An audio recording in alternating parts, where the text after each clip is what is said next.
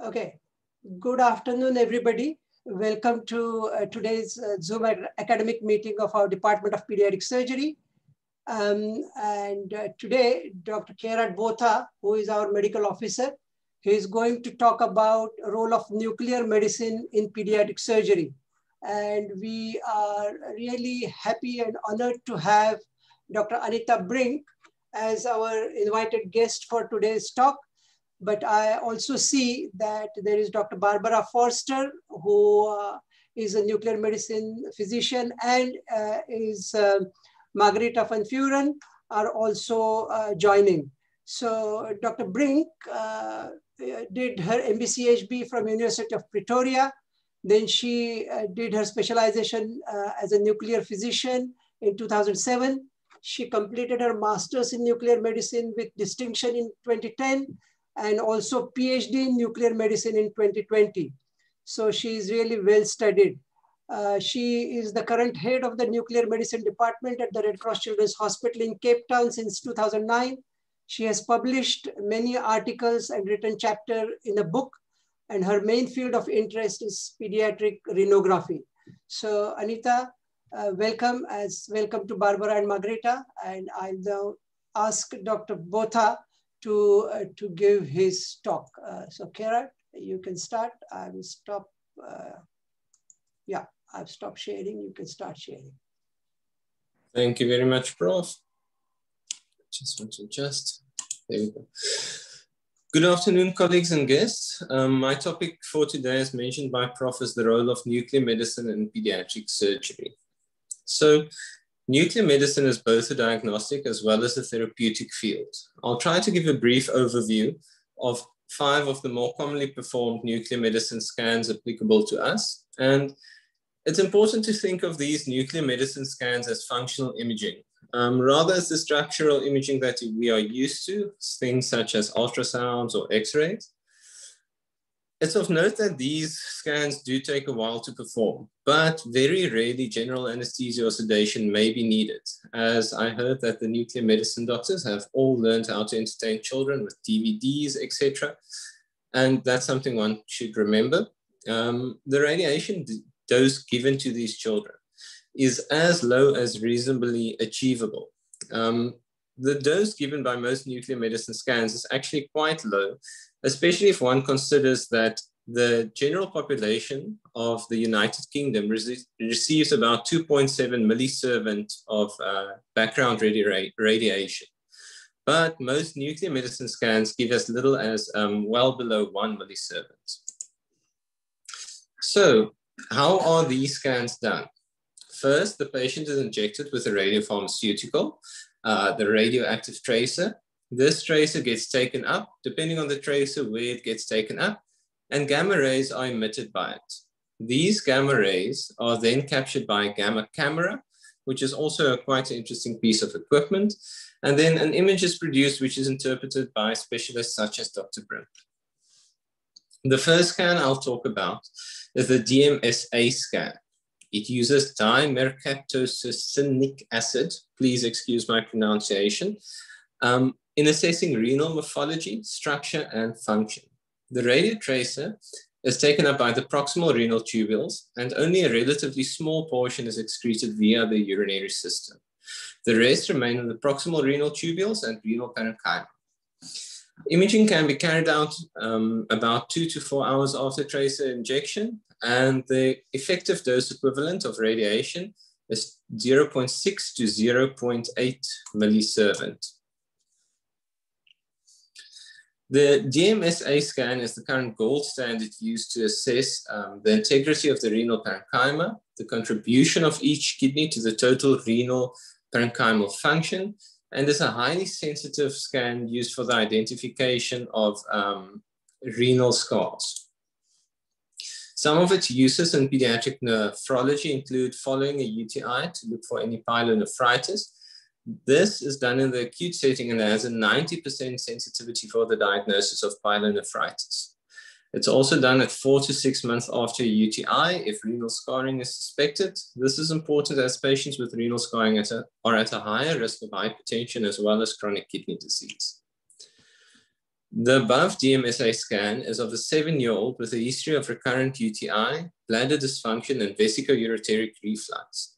In the scan, the right kidney has a normal appearance and the left kidney has reduced tracer uptake with multiple renal scars. In the initial scan, scan A, the left kidney contributes only 26% of the total renal function. And then in image B, done 4 years later, it shows further deterioration of the left kidney with more extensive scarring. And this time, it's only contributing 14% of the total glomerular filtration rate.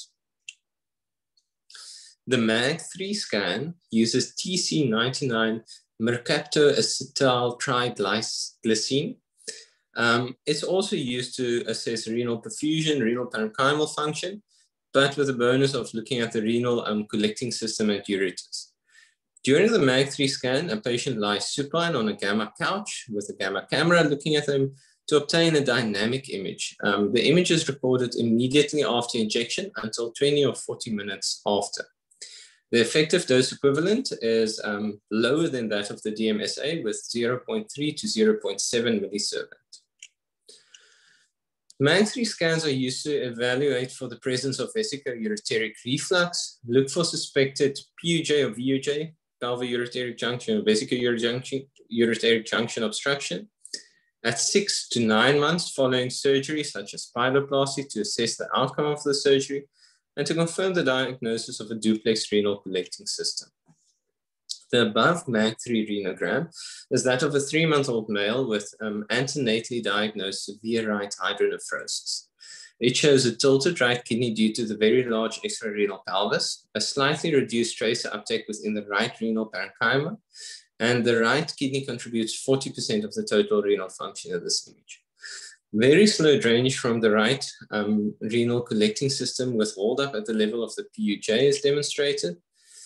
And this last image is the post-micturition view that demonstrates persistent urinary stasis of the right renal pelvis at the level of the PUJ.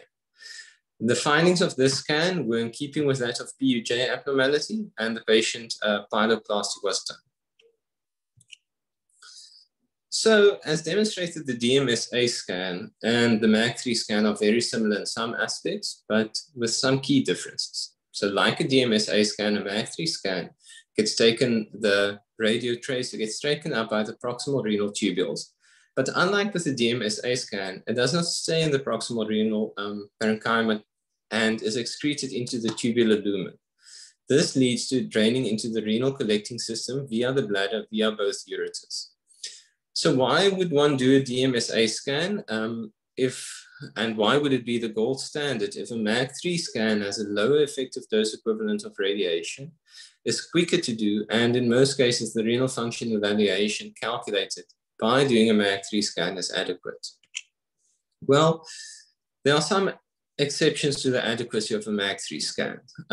These are in patients with grossly enlarged kidneys, conditions with poor parenchymal excretion or high background activity, things such as immature kidneys or severe chronic kidney disease. The MIBG scan uses meta-ihodobenzyl guanine I123. It's an analog for norepinephrine and gets taken up by the presynaptic cells of the sympathetic nerve fibers. One important note that will be told to us when we book one of these is that prior to an MIGB scan, medications such as labetalol or some decongestion should be stopped as they can interfere with the tracer uptake. So let's say you're managing a patient with a neuroblastic tumor. How can this scan be used to help you, and why does it form such a cornerstone of the management of these patients? Well, these scans can tell us if there are any metastases, either local or distant. They can tell us which stage the disease is, where should a biopsy be done, what was the response to treatment, as well as if there's any residual disease or any recurrence following treatment. This image shows the MIGB scan of a 4-year-old female patient with a right suprarenal mass lesion who also had raised urinary catecholamines. A diagnosis of poorly differentiated neuroblastoma was made on biopsy. The MIBG staging scan shows tracer uptake within the primary tumor in the left suprarenal region, as well as widespread skeletal metastasis. This patient was treated with an aggressive chemotherapy regime and achieved complete remission of the metastatic lesions. The primary neuroblastoma was also completely excised. The next scan is the HIDA scan. It uses TC99M mebrofinin. It's used to look at problems of the liver, gallbladder, as well as the bile ducts. One of the things to note is that the patients can be pre-treated with phenobarbital for 3 to 5 days prior to the scan, as this increases tracer uptake and increases tracer secretion from the hepatocytes, which increases the sensitivity of the test. It can be used to look for gallbladder inflammation, such as seen with cholecystitis, congenital abnormalities of the bile ducts, such as biliary atresia, or something like not as congenital, but neonatal hepatitis. Also looking for post-operative complications, such as bile leaks or fistulas, and in the assessment of patients for liver transplant. After administering, the radiotracer gets taken up by the liver parenchyma. If there's good tracer uptake but no excretion into the bowel, this is suggestive of either biliary atresia or, more commonly, severe neonatal hepatitis. However, it can be used to exclude biliary atresia if the tracer isn't seen in the intestines. If there's poor tracer uptake, this is in keeping with hepatocellular damage. Thus, this can be used as a simple, safe, and cost-effective investigation for investigating a patient with suspected biliary atresia in the first 6 to 8 weeks of life before biliary cirrhosis sets in. However, it's of note that for the definitive diagnosis of biliary atresia, transhepatic cholangiography is still required. This HIDA scan shows the serial images done at 15, 30, 45 minutes, and then hourly for 3 hours, as no radiotracer was seen in the bowel till 3 hours. Another delayed scan was done at 24 hours. This scan is considered positive for suggestive of biliary atresia, as there's a good liver uptake with no intestinal activity till 24 hours after. The last scan I will talk about is the Meckel scan. Sorry about that. The Meckel scan uses TC99.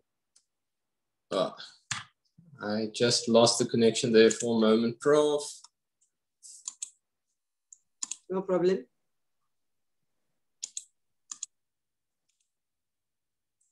There we go. It should be back now.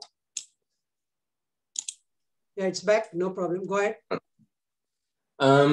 So the Meckel scan uses technetium-99 permanganate as a simple way of diagnosing a Meckel's diverticulum. Normally, these are in patients that present with gastrointestinal bleeding. The specificity of the scan is approximately 95%, and the sensitivity is approximately 60%. For the scan, the patient receives pre-treatment with proton pump inhibitors. These help to prevent passage of the tracer from the stomach to the duodenum. They are also asked to be fasting for a period of 4 hours. Imaging starts immediately and is continued at 1 minute per frame for 30 minutes, and results can appear as quick as 15 minutes into the study. But why would we use a Meckel scan and not just what we have? Well, a barium meal has been shown that it really reflects contrast into the diverticulum. A laparoscopy or explorative laparotomy are both quite invasive procedures in comparison to a Meckel scan, and capsule endoscopy is not available in our setting yet. This is just a picture of a Meckel scan with the clearly visible Meckel's diverticulum there. And a brief conclusion is that nuclear medicine scans are a functional form of imaging. We are very used to structural imaging and thus should just think about them a little bit differently. It's a highly specialized field, and this isn't even scratching the iceberg.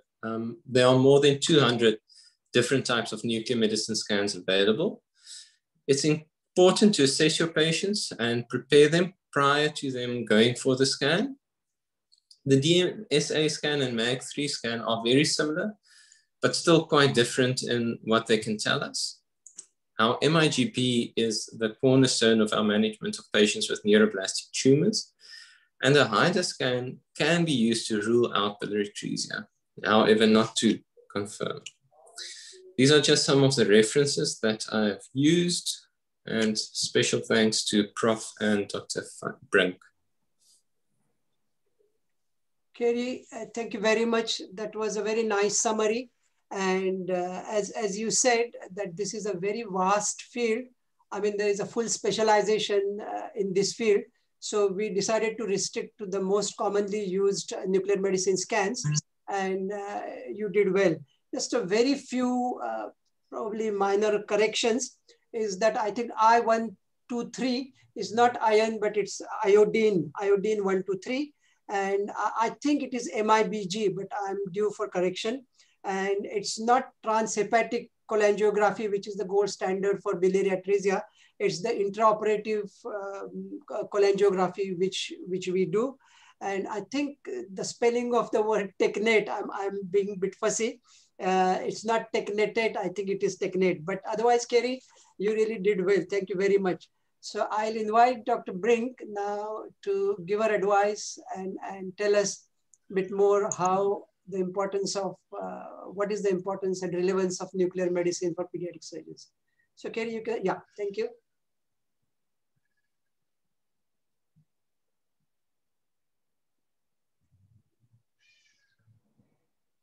Okay, so I just want to start off by saying to Harry, Dr. Botha, wow, trying to say all those big names, congratulations. I gave up after a month. So please don't worry about that. So nuclear medicine is a functional imaging specialty, and how I always explain it is, it's not how you look, but how hard you work. Not interested in looks, only function. So in this talk, I'm going to cover the same things as Dr. Botha did, DMSA, MAG3. I'm going to touch a little bit on indirect cystography because it's a freebie. And then we're going to talk a little bit about MECLs, hepatobiliary studies, and MIBG studies as well. So firstly, these are just images of patients on our camera. You can see this little man is lying on the camera, mom's sitting next to him, and he's strapped onto the bed to help him lie still. And on our newer camera, you'll see that there's a lot of toys. We actually have a TV in the room that the babies can lie on the bed and watch TV. It works like magic, like a TV or screen does on all children. So since we've got the screen in the department, the number of screaming children has decreased significantly, and the number of movement artifacts has also decreased. And we really only sedate about one child in 6 months. Very rarely that we do sedate. So when we get to DMSA, Dr. Botha did talk about this. DMSA is taken up by the proximal convoluted tubule, and most of it stays inside the kidney, and only a small amount is excreted, up to 10% by 6 hours. But because of that small amount of urinary excretion, it does tend to overestimate the function in hydronephrotic kidneys. So a normal DMSA scan, you only see the cortex, you don't see the collecting system, and it's considered the gold standard for detecting cortical defects. So DMSA scans is good for detecting cortical defects and calculating differential renal function. We also use DMSA scans to find what I call the missing kidney. This is just an example of a cross-fused ectopic kidney. And obviously you can use DMSA to look for cortical defects. The problem with a DMSA scan for me, and this is something in the South African setting, we're not in Europe, we're in South Africa, and the recommendation for doing DMSA scans is about 6 months after the last UTI. So for most children, they are healthy and they don't come back for the follow-up scan. That's number one. Number two, the popularity of DMSA scans have decreased significantly since the new NICE guidelines have come out. And now renal imaging for cortical scars is limited to children with recurrent infections and children with atypical infections, essentially. So, and as I say, you have to do the DMSA scan 6 months after the infection because those cortical defects can still improve as time goes along. So I personally love MAG3. I think I love MAG3 more than I love my husband. Don't tell him that. But MAG3 gives us a lot of information. It gives us the differential renal function. In the majority of children, it's equal to DMSA. It also, you can use it to look for the cortical defects, and you can also give you additional information, which I'm going to show you now. So this is an example of a MAG3 scan versus a DMSA scan. This is a dynamic scan, and you can see the perfusion. Just give it the video a little bit time. You can see uptake and excretion of MAG3 into the collecting system. So it's more than just the kidney. It gives you a lot of additional information. So we use MAG3 predominantly to evaluate PUJ obstruction, vesicoureteric reflux, and posterior urethral valves and duplex kidneys. And we also help use MAG3 if we're looking for that missing kidney, that multicystic dysplastic kidney or the ectopic kidney. It's just one easy way to find that kidney that you can't see on ultrasound. So I'm just going to go through a couple of cases to give you an idea of what MAG3 is about. So we image from posterior. This is the left kidney, that is the right kidney. And you can see that that right kidney looks hydronephrotic. So as the study progresses, these are all 1 minute of frame images. You will see that there's activity accumulating in the collecting system. And by 20 minutes, there's a lot of urine in both kidneys. Then we give Lasix, and you will see the moment we give Lasix, both kidneys clear. And if you think about children with PUJ obstruction, hydronephrosis, only 10% of them actually need surgery. The rest of them can be observed conservatively and followed up conservatively. So this scan helps us to decide, look, these kidneys just look big, but they're not obstructed. They're clearly draining after we give Lasix. So if you look here, you'll see that the right kidney is contributing 43% of the function. And if you look at the green curve, this is the curve of that right kidney. There's increased activity in that curve until we give Lasix, and whoops, then everything clears out of that kidney. So this is just the majority of renograms that I do, we can exclude obstruction fairly safely if there's good clearance. So this is just a second case to give you a little bit of a different perspective on MAG3 renography. So this little boy presented when he was, I think 12 months old, and you can see that left kidney looks hydronephrotic, but there's good uptake and there's good clearance into the collecting system. And the right kidney clears beautifully. The left kidney has some holdup, but when the patient passes urine, there is a decrease. And he was also upright, and we changed his nappy. And after he passed urine, you will see that there was a further decrease in activity in that left kidney. So at this stage, we said the kidney was not obstructed. So the function of that left kidney was 52%. So he was lost to follow up, and he came back with an increasing AP pelvis.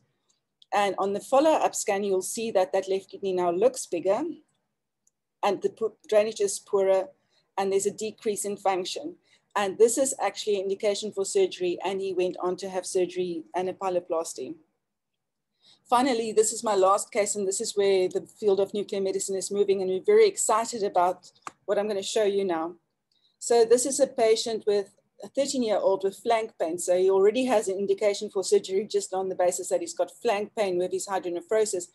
But you'll see that there's decreased activity and in that right kidney compared to the left, and very quick clearance of activity from the cortex on the left into the collecting system. So you see good collecting system accumulation on the left, but on the right, the activity hangs around in the cortex. Now, this is a warning that this kidney is truly obstructed, and there was no Lasix response, and the function of that right kidney was 27%. So on this scan, we could predict that this kidney was obstructed on a single renogram, and he went on to have his pyeloplasty. And this is the follow-up images where you can see the kidneys are now similar in uptake, and the function went from 26% on the left to 47%, a 20% increase because of the fact that we relieved that obstruction. So very satisfying to do these studies. Now we get to the piece de resistance of MAG3. If you do your MAG3 renogram and it's a normal kidney, you'll see that all of the tracer clears into the bladder. So at the end of your 40-minute study, you have activity in the bladder without using a catheter. That's why it's called an indirect cystogram. What you do then is you ask the patient to pass urine. And if you're lucky, you'll see the reflux without ever using a catheter. So in this case, showing you here, we don't have any functioning tissue on the left. And as the child passes urine, it refluxes into the left. So we've answered a couple of questions. Non-functioning left kidney, clear reflux, one-stop shop. Love this.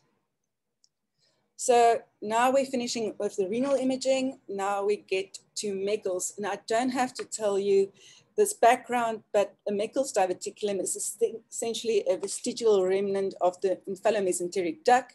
It occurs in 1 to 3% of the population. It's asymptomatic in the majority of the patient. Complications usually occur before 2 years of life. And 20 to 57%, you can't get references that agree on this value, contains ectopic gastric mucosa. This is very important because a Meckel's scan is actually not a Meckel's scan, it's a misnomer. It's a scan looking for ectopic gastric mucosa. So I will have a completely normal scan if the Meckel's diverticulum contains tissue other than ectopic gastric mucosa. So keep that in mind. If my scan is normal and you find the Meckel's at surgery, don't come and bite me. So sodium chlorate, sodium pertechnetate is taken up by the stomach the same way as chloride, okay, or iodine. So what we do is we inject pertechnetate, and at the same time as you see the stomach, you usually see the Meckel's diverticulum in an ectopic position. And then if the stomach starts to secrete, the Meckel's can also secrete. So it's an activity of ectopic gastric mucosa, or activity that appears approximately at the same time as the stomach and behaves in a similar fashion to the stomach. This is just an example from our department. This is heart, liver, spleen, and about image 2 to 3 minutes after injection, you start seeing the outline of the gastric mucosa. You start seeing this little dot here. And as the study progresses, that little dot becomes more intense. And this was confirmed at surgery to be an ectopic gastric mucosa, Meckel's. So what is the recent research on Meckel's scans? At Great Ormond Street, they looked at data recorded over 18 years, 183 patients.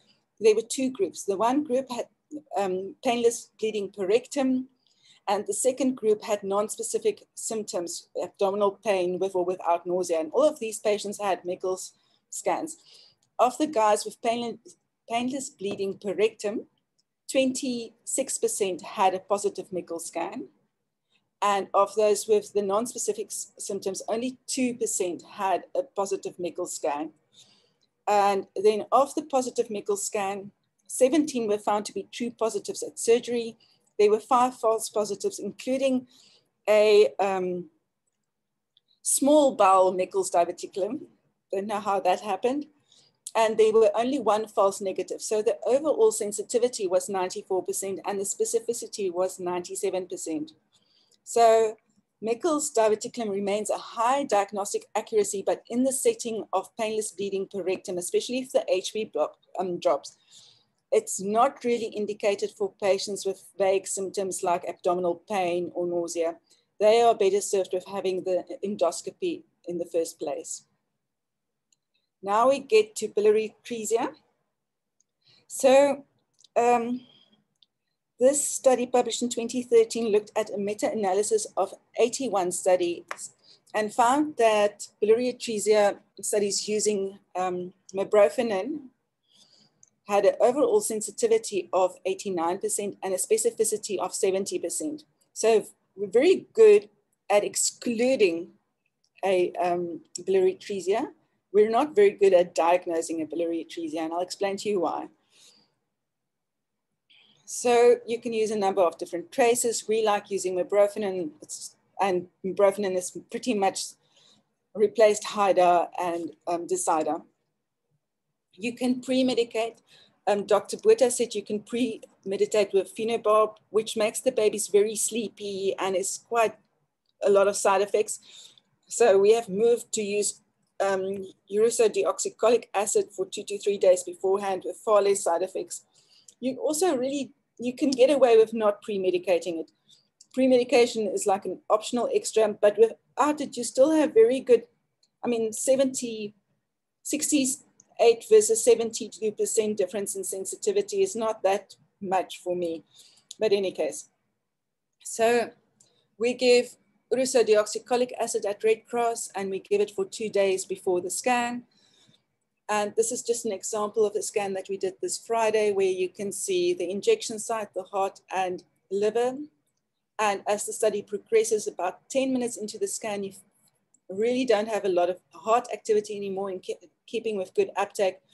And you see the liver with no excretion into the bowel. So the purpose of the scan, if I have 100 scans like this, only about 30 of them will end up actually having biliary atresia. So most of these will still be neonatal hepatitis. The usefulness of the scan is, however, if I do see excretion, we can confidently say the patient does not have biliary atresia and we can stop investigating. So it's a diagnosis of exclusion and not a diagnosis of inclusion. Now we move on to MIBG. MIBG is used for the staging and follow-up of neuroblastoma, also in the setting of spontaneous pheochromocytomas, where they're very useful. And this is just an example of a normal MIBG scan where we've got salivary gland uptake, some nasal activity, heart, liver, and renal excretion. I want you to carefully see that you do not see any skeletal uptake. There is nothing, no uptake in normal marrow, no uptake in skeleton. And that is the strength of the MIBG scan. Because of the fact that there normally isn't any uptake in the skeleton, you can easily detect skeletal as well as bone marrow metastases. As you can clearly see, the scan actually looks like a bone scan. Unfortunately, this was an MIBG scan in a patient who later demised from the disease. You will find in the reports that we talk about the modified Curie score. It's just a number that we use for risk stratification, and we actually assign a score to each segment in the body. And the baseline score doesn't really have any clinical impact. But if your score at the end of 4 cycles or 7 cycles of chemotherapy is more than 2, essentially if you've got more than 1 lesion still taking up MIBG outside of the tumor, then you've got a very poor prognosis compared to those with a complete response to therapy. So that was a very quick rundown of pediatric nuclear medicine in the pediatric surgery field from my side. Are there any questions? Anita, thank you very much. That was quite informative and educational. Kerry, my apologies. Your spelling of the word technetate is correct. I was wrong. So it's not easy to remember all these names. No, that's perfect. I think what I can probably do is to ask Barbara Forster to comment if she has any comments, because she used to report on our scans for many years. So Barbara, any comments on the topic or anything you would like to add or emphasize? Barbara, can you unmute yourself? Prof, I think Margarita is going to say something. Okay, sorry. So yeah, Barbara, is she there? Yes, Barbara. Sorry, I'm on my way back from Kimberley, so I'm in the car. It's actually quite noisy. Okay. Perhaps Margarita, would you mind answering the question? No problem, no problem. Margarita, you can give your comments. You can. Okay, thank you, Anita and Dr. Berger. Thank you. That was really informative, and you covered almost everything that we do on a daily basis. Unfortunately, it could be used much more, especially the renograms with a baseline scan always mean so much. Just just to have something available to compare it afterwards and for follow-up.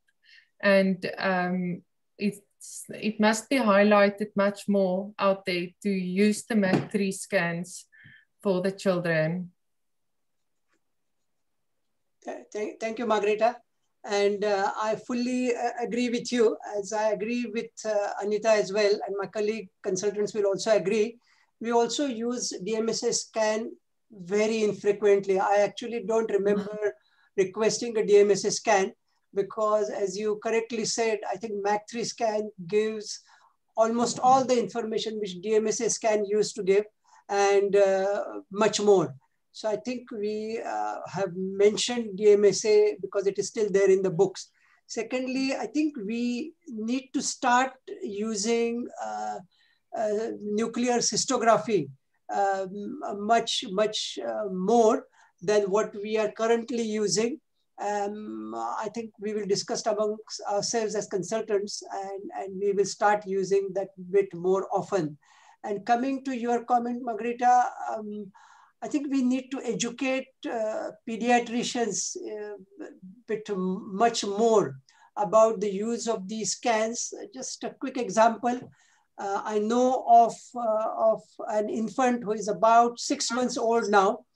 The child has some cysts in one kidney, and pediatrician has been observing those cysts from prenatal period, and they have been doing repeated ultrasounds every 3 months, but at 6 months of age have not asked for a nuclear medicine scan, and only plan to ask for a nuclear medicine scan at 10 months of age. I didn't say anything because it was not my patient, but this just shows how the knowledge about the availability and the utility of nuclear medicine scan is still lacking.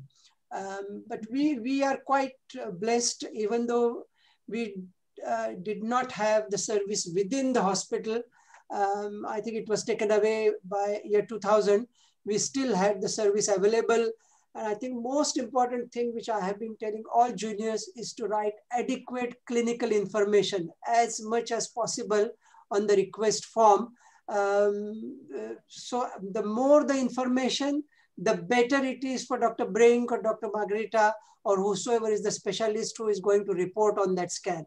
So I think those are the things which come to my mind. I will now invite Prof. Hadley to make any comments, Prof. Thanks, Milind. I'd just like to thank all the speakers this afternoon. Hugely informative talks. Thank you very much. It is, as you know, many years since I played this game. And when last I was on the scene, the problem was availability of the isotopes. And we often had to wait sometimes weeks for example, MIBG to be delivered. And sometimes it just wasn't available at all. And I'd be interested to know, I've always been critical of the HIDA scan. I'm not at all sure what a HIDA scan can tell me that I can't learn by looking in the nappy. Really, does it still have a place in our armamentarium? Prof, I think in Red Cross, we very infrequently do the HIDA scan. We've been joking that a bread knife and a plate with the stool in the window gives you far better information for far cheaper. So, yeah. And what happened is we used to do quite a lot of them, and then we ran out into issues with availability of the mibrofenone, and we went back to the old fashioned using literally cutting open stool and leaving it in the sun, and it's very useful. Yeah, so, no, I mean, our pediatricians used to wait weeks for a HIDA scan, by which time the child had acquired cirrhosis and made our lives infinitely more difficult. Whereas, you know, a rectal examination would certainly have excluded biliary atresia with as much confidence as a HIDA scan would. And I think that the people doing ultrasounds here also, a clinical investigation is just far better than even ultrasound, is the feeling at Red Cross. I know the literature says differently, but on the ground, I agree with you, Prof. Yeah. May I just say something about the indirect cystogram? Yes, For the indirect cystogram, you have to be toilet trained.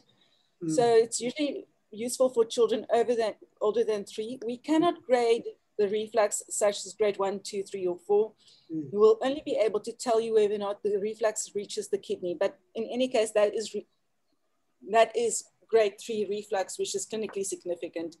We're not worried about grade 1 or 2 in any case. And then another comment, just one last one. Please, if you write your detailed clinical history for me on the request form, please don't use abbreviations. I don't know all the abbreviations. It's very true. Okay, no, that's very good. Okay, now I'm very glad that both Prof. Hadley and Dr. Brink have emphasized that we, including pediatricians, must not lose days. I'm not even saying waste days in investigating a child with obstructive jaundice at all. So because the appointment can only be there in 2 weeks' time, we cannot wait for a HIDA scan or a liver scan to rule out biliary atresia. So rather than that, ultrasound, stool examination, ultrasound, and better go for operative cholangiography. We also use HIDA scan very, very infrequently. I think recently we had a premature newborn who was very tiny, was probably like 1 kilogram or so. And we were really wondering whether we should be considering operation at that age. And in that child, we got a HIDA scan done. So I think it's very important that you have highlighted that we should not wait for HIDA scan. Thank you.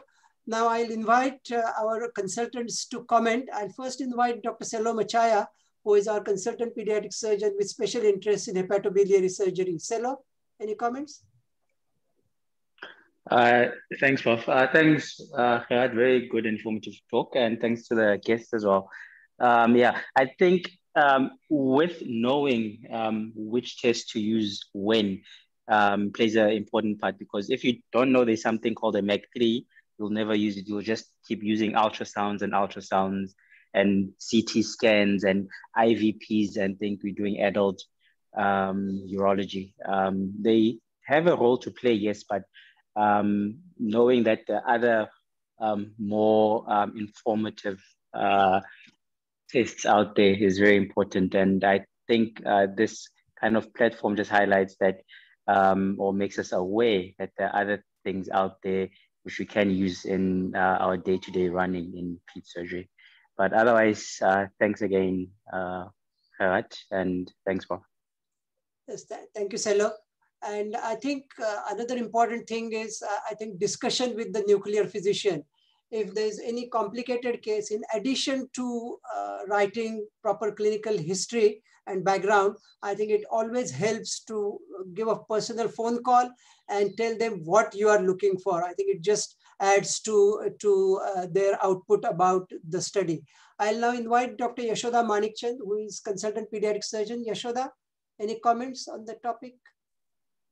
Hi, Prof. Yes, thanks everyone for that talk. It was really good, and it cleared up a lot of indications for these nuclear medicine scans. I just want to say how fortunate we are to have these tests. I mean, the renogram, the MAG3 renogram is invaluable in our management of PUJ, pelvic junction obstruction. So to assess the function and to decide on surgery. So it really is invaluable. And then just another comment is we also would use a renogram if we were doing nephron sparing surgery. And I just wanted to ask Anita, which one do they do? So probably the DMSA, because they're looking at the cortex when they're doing nephron sparing surgery. When we're doing nephron sparing surgery, we do DMSA scans because the renal tissue is displaced by the tumors anteriorly. And for those tumors, I do anterior and posterior images to see where the tumor is. So then the DMSA is better. And if we can even add on a little bit of a SPECT CT to help you localize the tumors better on the CT component compared to functioning renal tissue, if that will help you plan your surgery. But MAG3 is not really useful in that setting, then you will use your DMSA. Yeah, sure. Okay, thanks. We will get there eventually.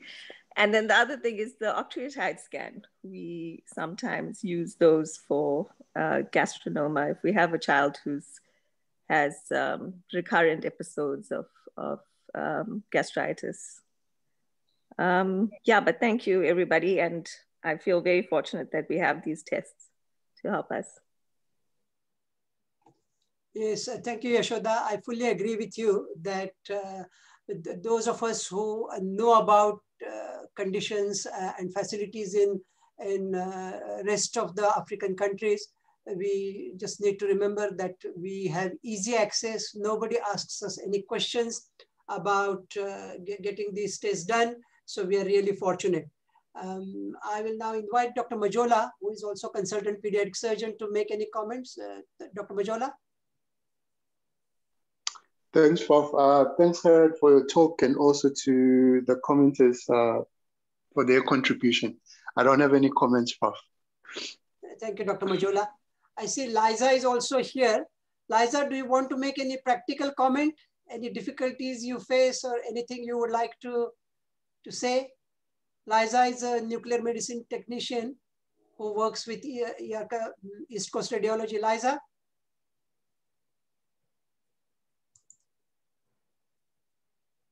Maybe Liza is not able to hear me. Liza? No, she's not here.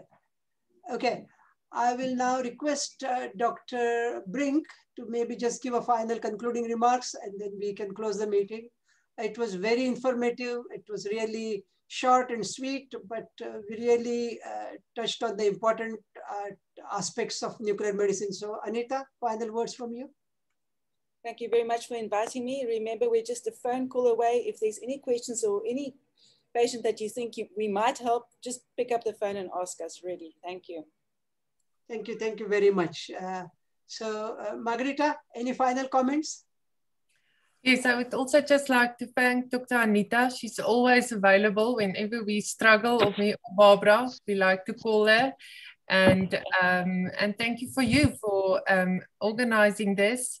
And we hope that we can hear from you more. And you could see that me and Anita were smiling when you spoke about the clinical info. It will really, really make a big difference in all the nuclear medicine scans. Clinical info helps us. Thank you very much. Okay, thank you very much. Thank you, everybody. Thank you, Kerry, for a nice presentation. Anita, Margarita, for your expert opinion and advice, and Prof. Hadley, as usual. Next week, Dr. Jula, our registrar, will talk about controversies in the classification and management of appendicitis. What does the evidence say? And Professor Sharif Emil from Ontario, Canada, will be our invited guest. So thank you, everyone. Have a good evening. Bye-bye. Thank you. Bye. Bye.